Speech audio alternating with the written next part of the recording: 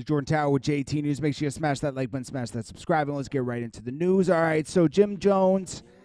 Now, I'm not as fashion crazy as Jim Jones is, but Jim Jones, Dipset, people from Harlem, they know how to dress way better than a lot of other people, okay? They're up on fashion.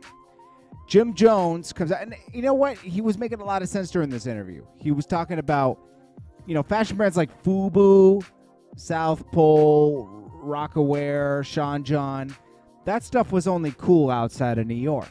I don't remember anybody wearing that kind of stuff in New York, okay? Maybe even not even Cali. Mostly down south, Midwest, people wore, Sean John, Rockaware. People didn't really rock that in the city because we had other stores. Like people rocked like Pele jackets. He mentions a lot of stuff there, but people didn't, people always rock Fila for sure.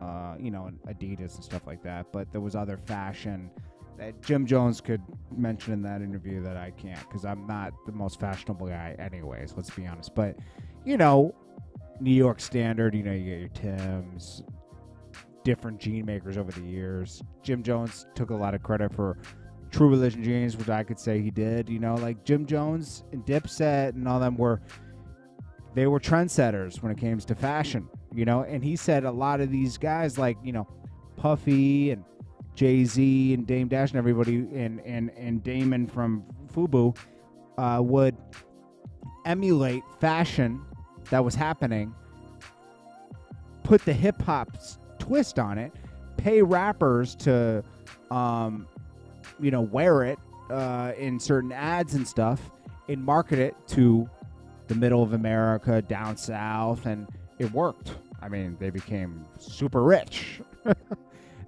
So he's right about that. Of course, he breaks it down way better. I'm not the biggest fashion guy, okay?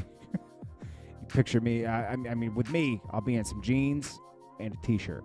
That's it for the summer. And then during the winter, sweatshirts, jeans, and Timbs or whatever other sneakers I got, Adidas, I'm not a big fashion guy, okay? Then we got Blueface. Now, he's got some things going on. I didn't even watch this one video, but there's this artist he has. What's her name? Let me get her exact name. This might not even be her name. I'm not even that much up on it. It says, Chrissy and Rock says they know why she got Blueface's name tatted on her face. I don't know who Chrissy and Rock is. Is that one of Blueface's girlfriends? I guess it is. Chrissy and Rock. Chrissy and Rock is Blueface's girlfriend, I guess. So, personally, Blueface's Bad Girls Club member, Chrissy and Rock, gets his real name tatted on her face, and they know why. Okay. Well, the only reason I could see why is because he's smashing. Okay? Or is Chrissy and Rock his baby mom? Who knows? Okay, Chrissy and Rock calls his baby mama, Jaden Alexis, a groupie. Wow. Okay. So she's definitely Blueface is definitely upgraded his artist from artist to girlfriend. They smash it. She got her name tatted, and he hasn't even changed her life yet. She's just an artist. She has no hit single out or anything.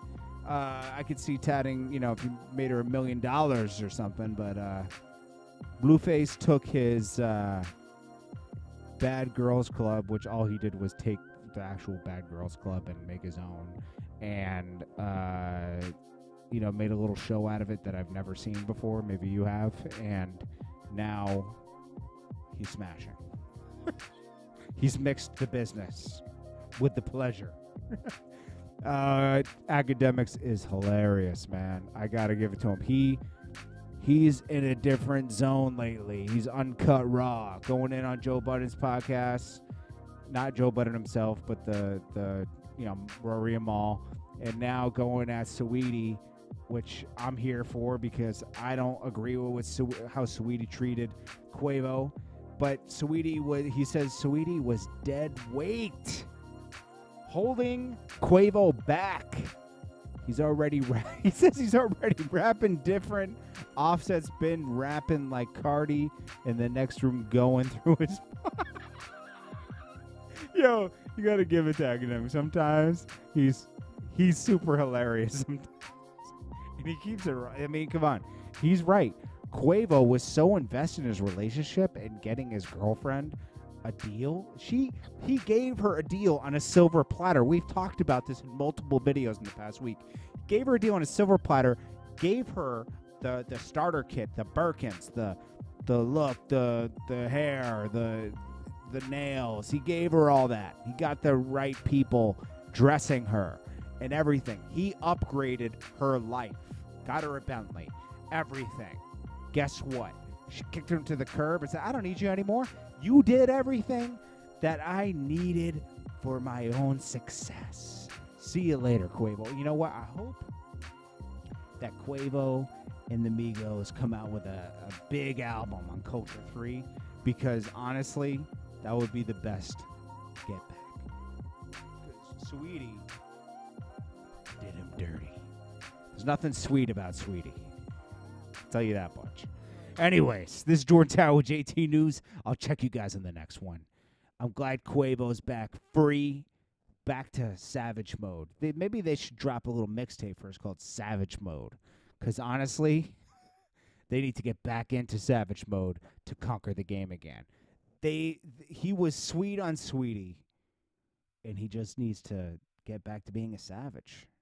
Because these guys, they're trendsetters. You know, whether you believe that or not, they change things up. Anyways, guys, I'll check you guys in the next one. Make sure you smash that like button, smash that subscribe button, hit that join. But there's not a lot of news today. That's why I haven't dropped a lot of videos. But trust me, there's always some news a brewing somewhere.